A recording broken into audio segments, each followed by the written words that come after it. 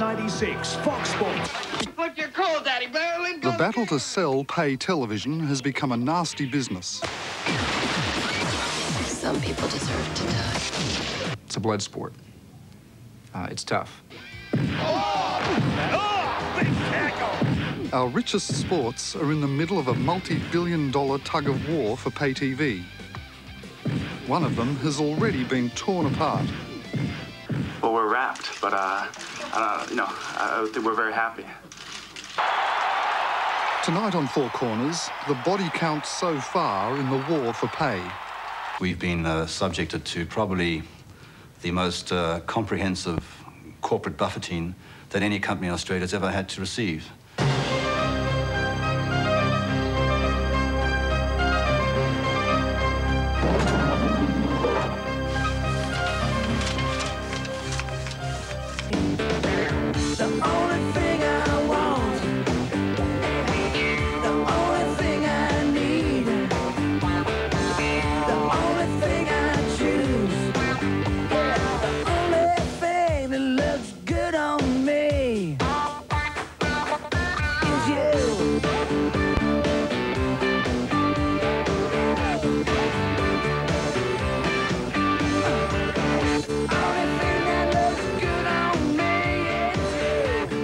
It's the toughest street fight in town, fought non-stop for the last 12 months.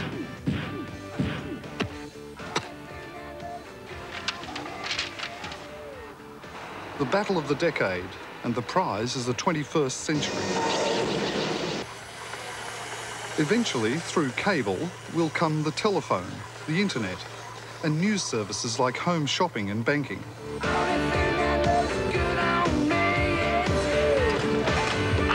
The shotgun before I take off.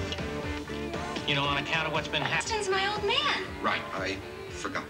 But now the lure to hook you is pay. Each of the main operators delivering up to 30 different channels.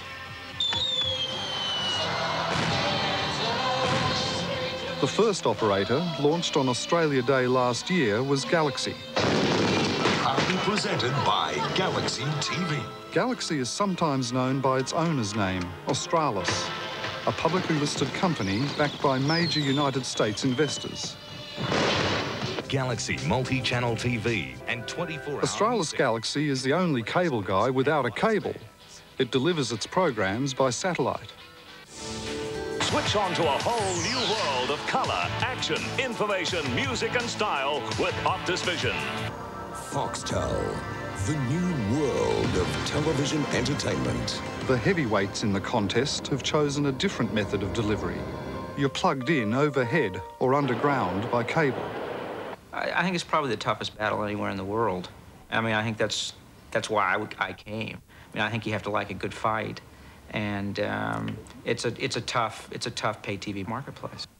I would think there's never been in this country a head-on confrontation of this kind, where you've got very, very powerful competitors spending huge amounts of money, I mean billions and billions of dollars against one another, simultaneously in a race. Optus Vision was the first of the cable operators on the block. It surprised its opponents by announcing it would roll out its own network to save time and money going overhead. Optus plans to reach 3 million homes by the end of the century at a cost of around $3 billion. Optus Vision is backed by the long-distance telephone company Optus Communications and the giant United States cable company Continental Cablevision. Here in Australia, the Packer family's PBL has a strategic 5% holding. The Optus rollout is not just a challenge to the pay TV market. The fact that Optus Vision and Optus were prepared to announce the rollout of a duplicated cable network in Australia was a very clear sign that these people were prepared to dig very deep in this competitive battle. That Telstra realised it had a fight of massive proportions on its hands. Telstra could see that its traditional business, telephony, would be undermined by a successful strike by a company like Optus.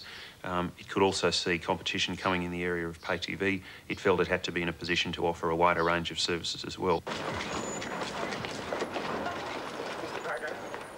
With Kerry Packer already hooked up with Optus Vision, Telstra was forced into the arms of the only other man who could supply enough programs. The Foxtel joint venture was formed, a 50-50 partnership between Telstra and News Corporation. From the start, it's been the oddest of unions. Hollywood meets Woden Valley. The young and brash entrepreneurs from private enterprise hitched up to a large and aged maiden from the public sector. And according to one former insider, the aged maiden had to part with a sizable dowry. Ross Kelso worked on Telstra's pay TV policy until June this year.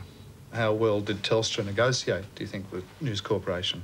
It negotiated as well as it could, but in reality it was over a barrel because there were no other major media players to deal with.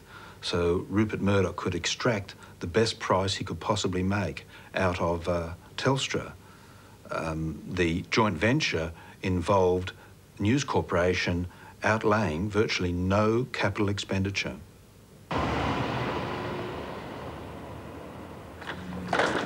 As part of its deal with News Corporation, Telstra is meeting the full cost of laying the cable, $4 billion.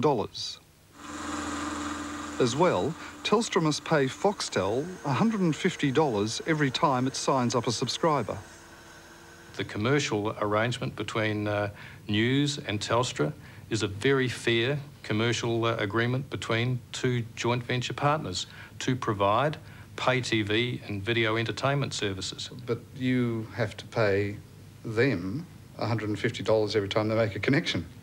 Oh, look, that's one component of a very complex revenue sharing arrangement between the two parties.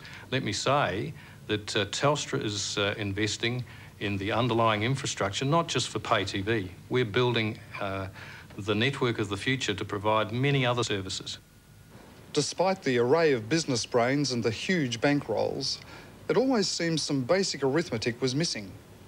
How do 3 pay TV operators fit into one small market? Certainly that's what Australia's biggest media player wondered. The truth of the matter is, you've got, we've been trying to tell the government for many years, and we've been trying to tell everybody else, that Australia with 17 million people can't have 3 or 4 competing paid organisations. It's ridiculous. It's not going to work. 2 of them are going to go broke. Whoever does go broke, it'll be because of decisions made in streets like this. Elanara Road in Melbourne's eastern suburbs was one of the first streets to be cabled by both Optus Vision and Foxtel. A mix of old and young families, a comfortable middle-class street, and just the kind of market pay TV is aimed at. Optus Vision was the first in this street, and Arthur Manton couldn't say no. We're a pretty sociable street, and one night in December last year our wives all went out to dinner, and when they came home most of us in the street had signed up for Optus. The sales rep had caught us at a very weak moment. There was no women in the house to keep control over us. And what do you get out of it? Do you get anything out of it? Not a lot, I don't believe. We wouldn't watch very many movies. We watch a little bit of the sport, but I find the sport's really not the sport I'm interested in. There's lots of car racing, and this weekend I noticed there was volleyball. That's not a terribly popular sport in Australia. So what about the AFL? I've got that. Yeah, the AFL's on, but again, it's replays. You watch the, Channel 7 is usually on a bit quicker than the Optus AFL channel. So no, we don't watch that all that much, to be quite frank. And Arthur Manton mightn't be all that convinced, but he's kept pay TV on. He's one of just over 300,000 Australians to have pay, about 6% of the nation. This was always a business that we knew would be a hard sell. People have been getting a lot of television in Australia free for a lot of years, so it's not surprising that they're not moving in droves to start having to pay for it.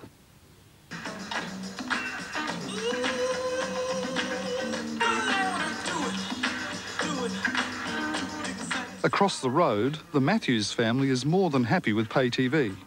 What do you like watching? Well, I probably watch movies, I suppose, because I work fairly long hours and I come home late and there's always a movie to watch. But in this family, it's sport which is the real lure. I've got 30 channels. You can just channel flick through everything. Got a bit of everything. How much of sport too. It's great. What sort of sport do you like? Gridiron. Cricket, football. The football channel's great. Considering the time spent in front of the pay TV channels, there's no doubt about the impact it's made on their lives. So how much of your day would you spend watching it? Am I working a full day, or if I was just at home like I usually am, probably 9 hours. Are you serious? Yeah.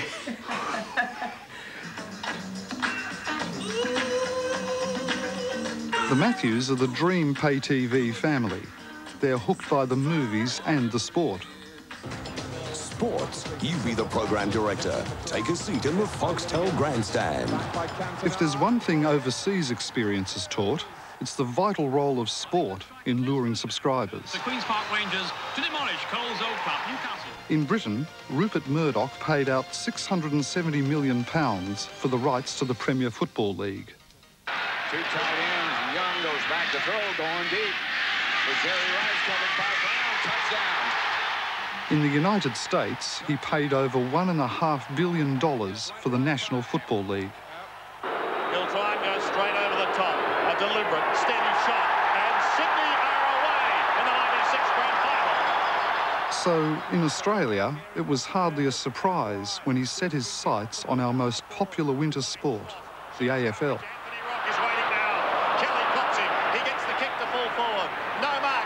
The free-to-air and pay TV rights to the AFL are held by the Seven Network. Had it, lost it, regained it. At the time, News and Telstra were the 2 biggest shareholders in Seven and had seats at the board table. So, when the rival Optus Vision bid for the AFL rights, it looked to be no contest. To Maxfield, who could go all the way, kicks to Lockhart. News and Telstra appeared to assume the AFL would be theirs. They could not have been more wrong. Do you accept it was a strategic loss to Telstra and News? We would have liked to have had the AFL. We haven't got it at the present time, but rights change hands over time, and we'll have to see where they end up in the longer term. You know, I think a lot of people interpreted that as we must have presented a better business case to the Board of Seven in order to get that decision. And in that sense, I think it was the physical aspects of what came with it, namely the sporting rights, but beyond that, an important issue of perception. But why did News and Telstra fail to win the Seven board? The Seven board acted as independent directors and made their own choice of where they wanted to go with their pay TV involvement. The Seven board was to pay a high price for defying News and Telstra. Within months, both its chairman and its managing director were out of a job.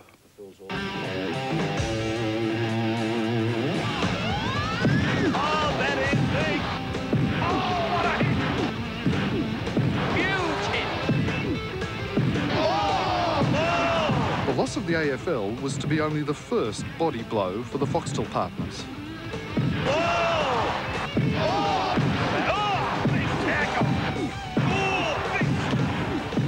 The next was rugby league. This is the big-ticket sport in the big-ticket cable markets of Sydney and Brisbane. In order to capture the rugby league, News Corporation started something of a civil war. They made what I've always termed a Pearl Harbor attack on our players. All of a sudden we knew they were in there offering huge and vast amounts of sums of money to our players. I mean, naturally, we had no alternative but to strike back. Had we not done so, they'd have taken all the players.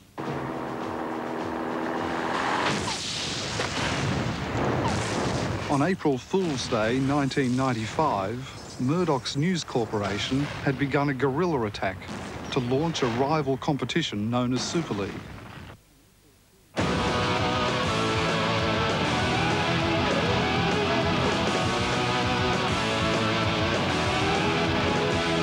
Every game will be like a grand final. I believe players perform better when the pressure's on. Super League, it's about leadership, it's about professionalism.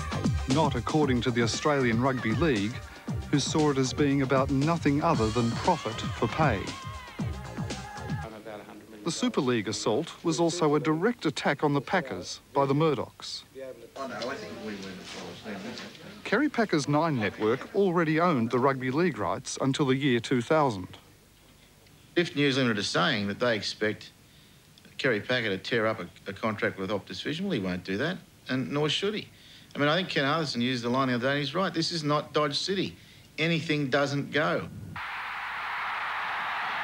While Packer owned the rights, he didn't own the players. In the space of just 4 weeks, Murdoch spent close to $10 million on an amazing shopping spree, signing up big names for his competition. In all, he's spent around $270 million to get his rebel league off the ground, over double the price of the more popular AFL. And by February this year, it was beginning to look like an expensive debacle. Federal Court Judge Justice James Burchett crash-tackled the rebel league. For $150 million, you can do deals in back rooms at midnight, but you can't buy a judgment in this court. Mr. Lachlan Murdoch. So Foxtel lost again. For the crucial first year of pay TV, when the real game is about capturing market share, the rugby league was on Optus Vision. 5, 4, 3, 2, 1. Roll 40 things.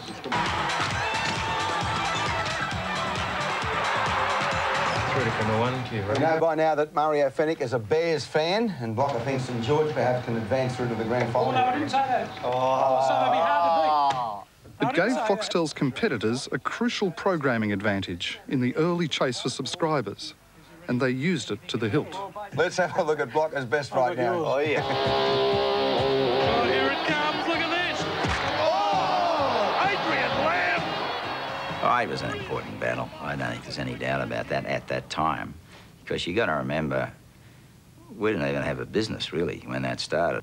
It was the first of the head-on confrontations between us and News Limited. It was important.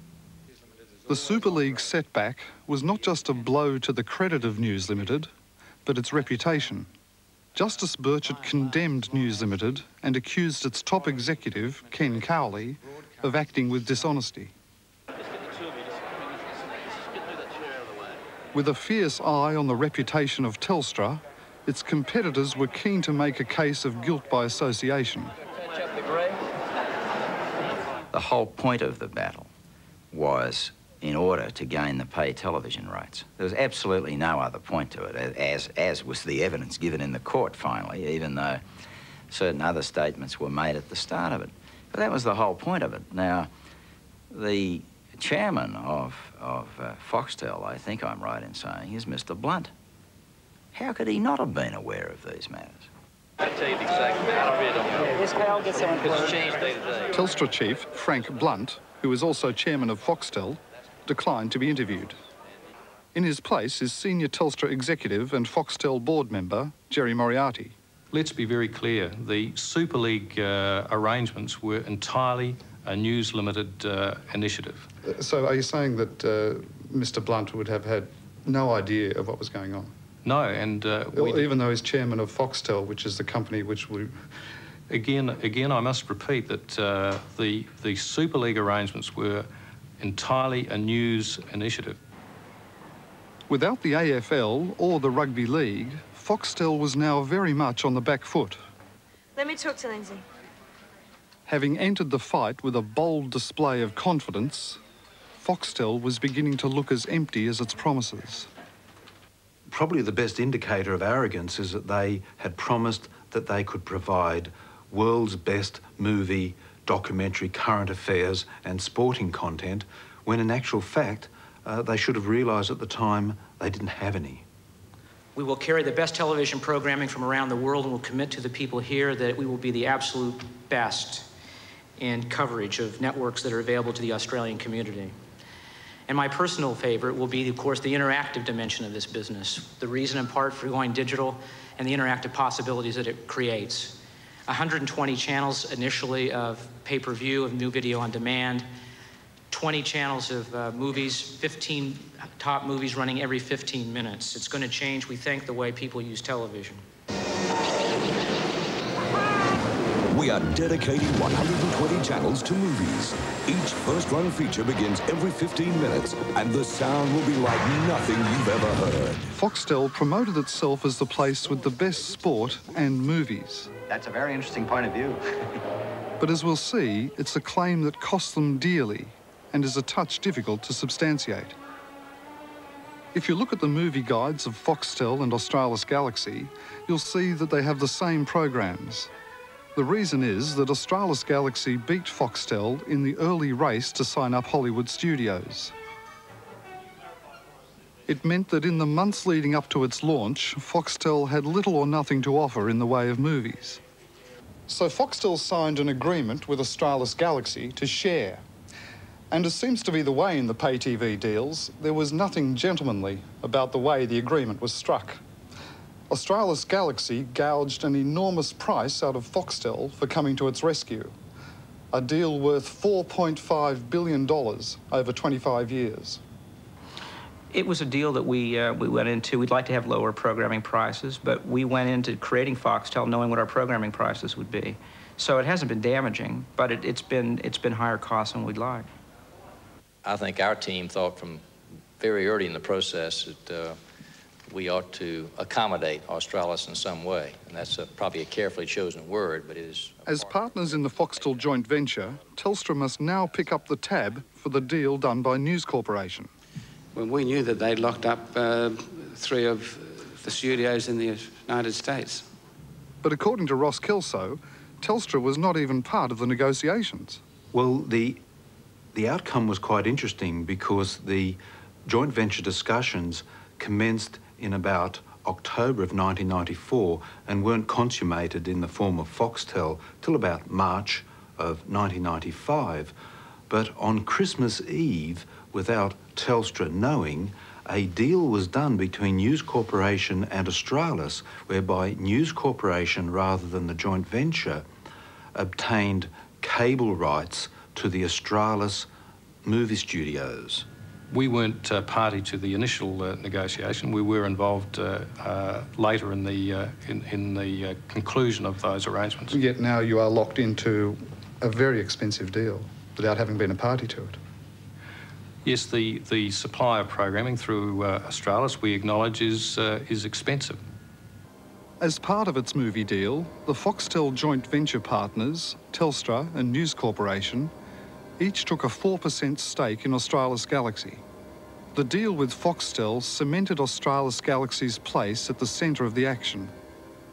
Though financially weaker, it has a healthy number of subscribers, around the same as the cable operators. Foxtel's subsequent efforts to undo the movie deal have left Australis Galaxy chief Neil Gamble a battered and angry man. The past 9 months for Australis, we've been subjected to probably the most comprehensive corporate buffeting that any company in Australia has ever had to receive. The stakes are high, and Telstra and News Corporation earlier this year turned their guns on us, and it has been a pretty dirty game as far as we're concerned. This pretty dirty game was beginning to exact a heavy toll on Australis Galaxy.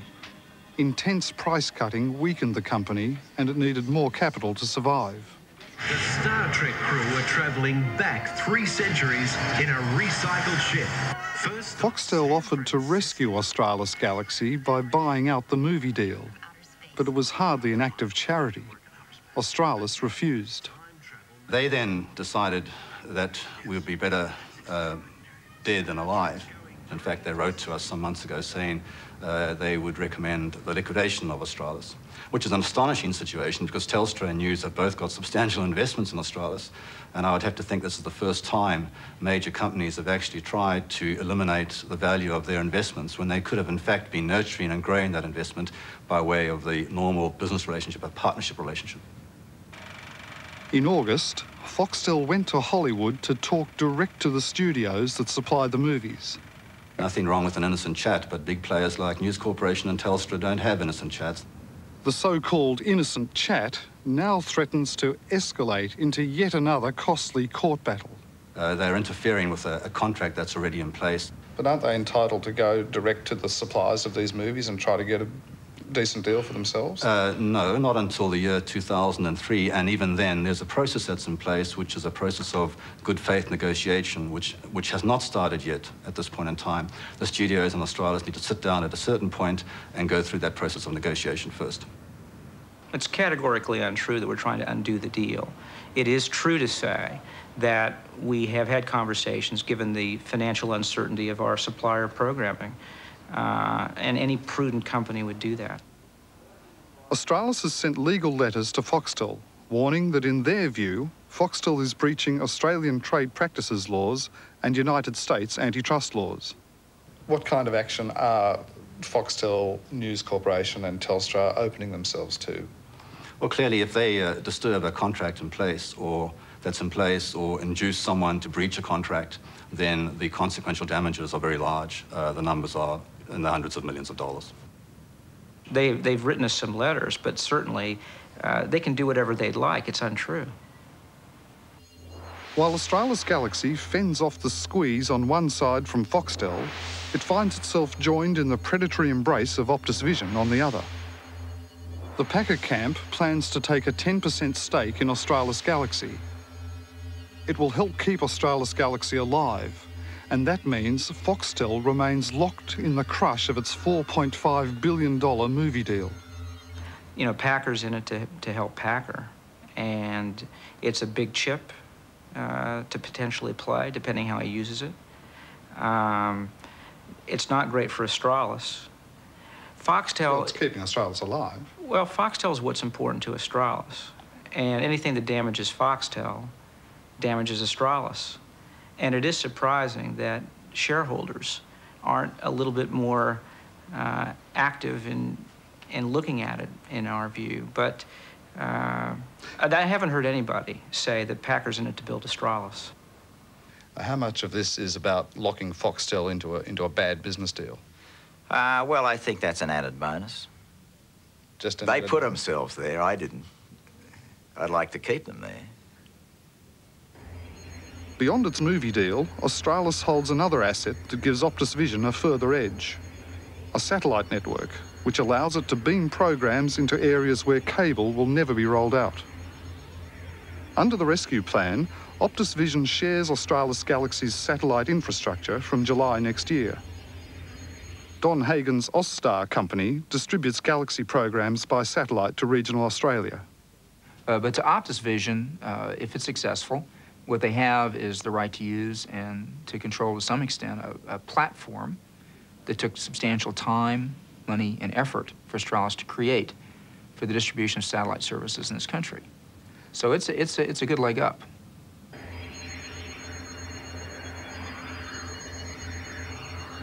The deal raises questions about the true relationship between Optus Vision and Australis Galaxy.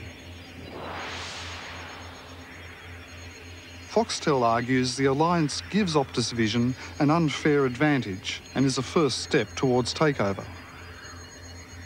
It's a de facto merger. This is a merger. They're calling it an infrastructure sharing agreement, but it's a merger. It's controlled by Packer and Optus Vision. They're calling the shots. This is going to be to the benefit of, if they in any way can make it so, of Optus Vision. It is a merger by stealth, though, isn't it? No, certainly not. Absolutely not. The terms of it are very clear. It is purely a sharing of infrastructure. The two brands stay there, the two packages stay there. It's nothing more than that. Fox History. Fox Travel. Optus Vision.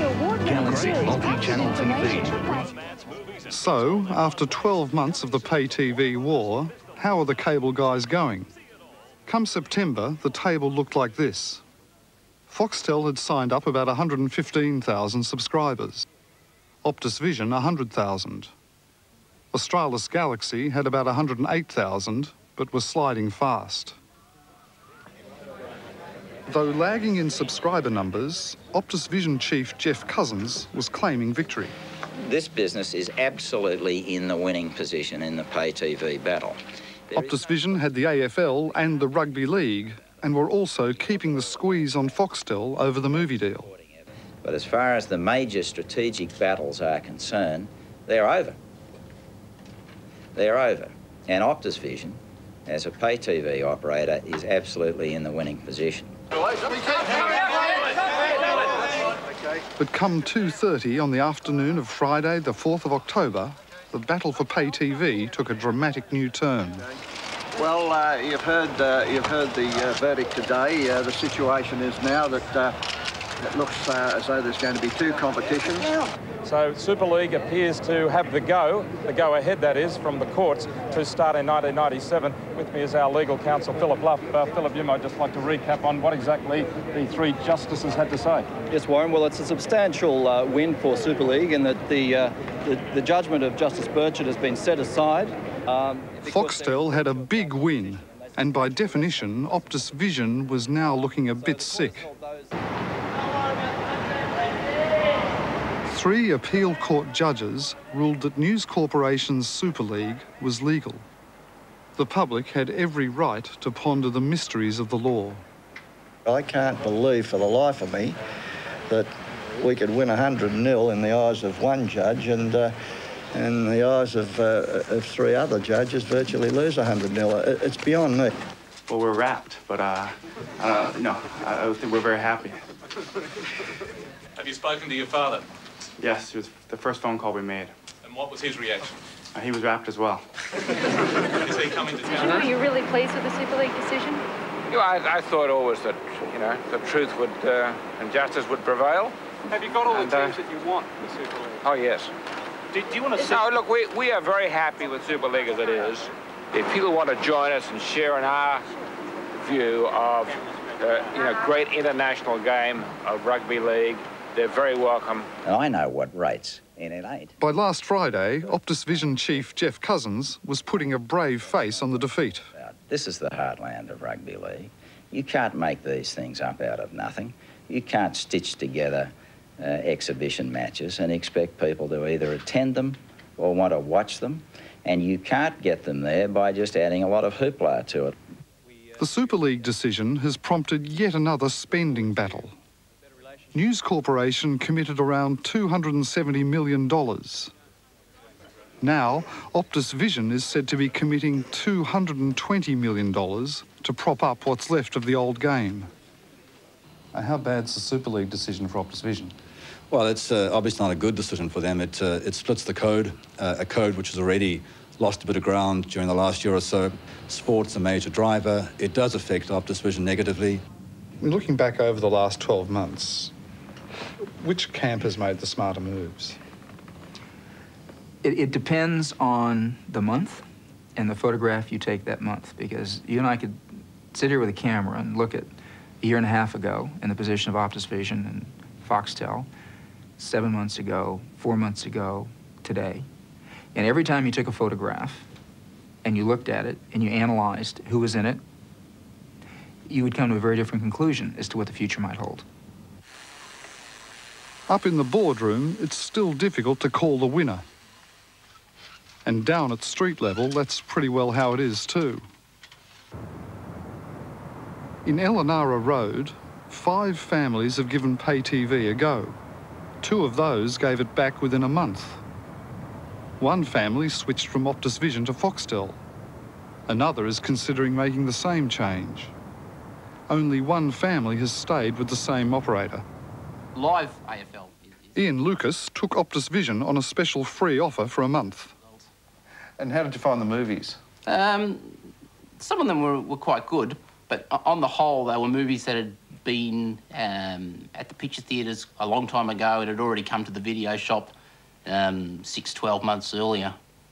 Now, how did Sarah there enjoy pay TV? Well, Sarah, she liked the cartoon channel. Yeah, and some of the movies that were on. And did she spend a lot of time watching the cartoon channel? Not as much as she'd liked. We had to limit her what she could watch. I found, too, that I was watching more television than if I didn't have the Optus. I forced myself to watch more television, so whether that's a good or bad thing, I'm not sure. Did Sarah kick up much of a fuss when the cartoons went? Yeah, she would have liked it to... She didn't understand why it had gone. Like, one day it was here and one day it wasn't here. So, yeah, she I saw the television was there. Eh? The television moved there. The television was there? One day there was a box with Optus on it and the next day it wasn't here. Then there's Arthur Manton, who signed up when his wife was out. So, is it worth the $49 a month?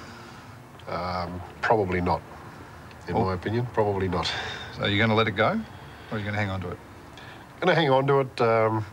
If I was being totally honest, which I guess I should be, I'm probably going to give Optus the flick and give Foxtel a run. Optus was good for sports if you're looking for a sporting channel. Matilda Payton tried Optus Vision and Foxtel, but got rid of both of them. I actually found there were better quality movies on free-to-air TV. They had a lot of cartoon channels, which I didn't particularly like, or a lot of cartoon and children's shows, which I didn't particularly like and find a lot of value in. Why did you get them in the first place?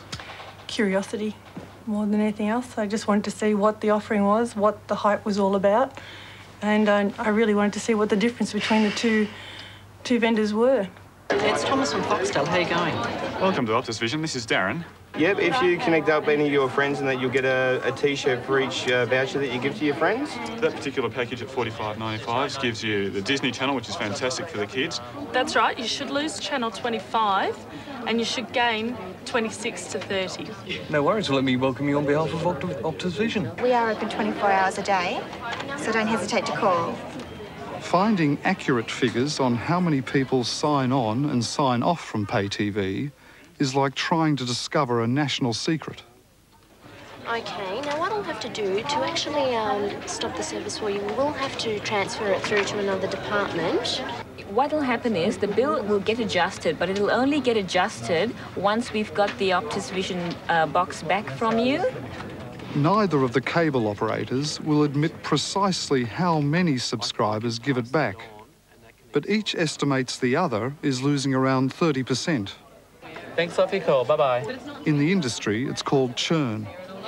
You do accept that people are turning back the product, having looked at it, and in significant numbers. The churn rates that we have in Australia are very, very satisfactory compared with international churn rates. You get churn in this business. It's a fundamental part of the business, and it's something you've got to control. It's massively important because it's so expensive. What a good business is about is getting hold of a customer and keeping them. You don't want to have to spend the money marketing to people more than once. You don't want to have to spend the time going out and connecting them and disconnecting them. It's terribly important. Despite the evidence from the streets, the pay operators claim the prospects are just fine. There is no doubt at all about what the size of the market's going to be. There is still some doubt about exactly where the shares will come out, although at the moment I think it's pretty obvious we're well ahead in a share sense. But it's too early to ring the bell finally on that. But on market size, no, there's no concern about that at all. Do you believe pay TV will ever really take off in this country? Oh, sure. I mean, it's taking off now. We have exchanges where over 30% of the people who have the opportunity to take Foxtel are taking it. So, and if you look at the traditional take-up rates of new technologies here, I mean, historically, this has been a market that is fast to consume. Yeah, would you be interested in upgrading to that and, you know, having the 5 extra channels just for $9.95 extra a month? Because we do actually have several packages that incorporate the sports channels. What we can do, I can grab all your details now. We can work out what services you'd like to get, or you'd like the standard package. We can arrange a date right now as well, a date that's good for you. What it means is that we will actually be sharing the use of an Austel satellite. No matter what the cable guys say, so far at least one of them is well behind its own expectations. Are you aware that if you were to add Entertainment Plus onto your account, you'd be looking at a 5% discount on the whole package? Drawn up in April last year, this Foxtel business plan anticipated 200,000 subscribers by midway through this year. It managed only 100,000. Between them, the cable guys have already spent at least $2 billion to hook you up. And it's just a start. Look, most of the decisions in pay TV are not economically viable. We all know that. There's not room for 3 operators. There's probably not room for 2 operators in Australia. There's certainly not room for the head-to-head battles of spending hundreds of millions of dollars on supporting football codes. There is not the profit margin available in pay TV in Australia to support that. This is a fight to the death so that only one operator can survive at the end of the day. It goes back to two telephony companies having a go at each other. I don't know how they can get a payback on the kind of monies that have been invested. It can only be done against a very impressive business plan for telephony. I would like to see that business plan. The sums of money are large. This is a small country of only 18 million people. And for these companies to spend so much on a game like rugby league, which really is grappling to get international recognition, is quite surprising. Man came by to hook up my cable TV. We settled in for the night, my baby and me. We switched round and round till dawn. There's 57 channels and nothing on. Let's go! As Tokyo and Washington argue this. And they're gonna take you to Funky Town. Shut up. So far, the only clear rule of the spending battle is the one of staying in the game. If there's one conspicuous victim, it's an outsider, the rugby league. After 100 years of competition, it's now split in two. Optus Vision, Foxtel, Galaxy Multi-Channel TV. It's not clear who else will perish or how much they're prepared to lose. The big game is capturing the lucrative telephony market. Pay is just the bait. You know, with this cable, Mrs. Watson, you'll be able to access the internet and you'll have the Optus Vision local phone network. At last, a bit of competition. With all the blood and money being spilt, despite what they're saying, there must be some anxiety that more Australians are not biting.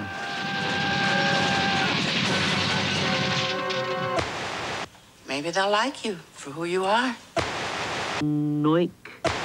57 channels and nothing on.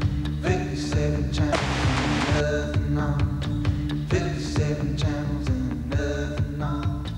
57 channels and nothing on.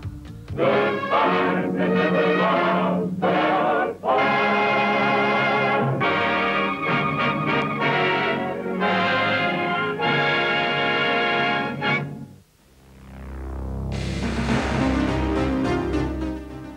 Hi, I'm George Negus, and on Free TV tomorrow night on Foreign Correspondent, noted Australian filmmaker David Bradbury, 17 years down the track, goes back to the future in Central America. What did happen to the Sandinista revolution in Nicaragua? The answer tomorrow night, 9:30. See you then.